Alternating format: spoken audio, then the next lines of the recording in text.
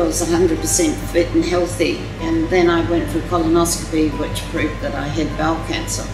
So that was 2.5 years ago, and I was operated on in Brisbane, and then after that I was stage 1, and for the next 2 years I had a colonoscopy, but the third time it proved that I had 2 growths again.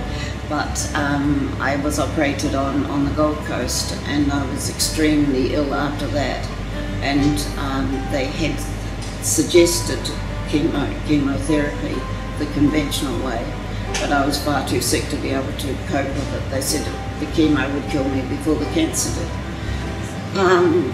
I feel like I'm going to definitely live to 150.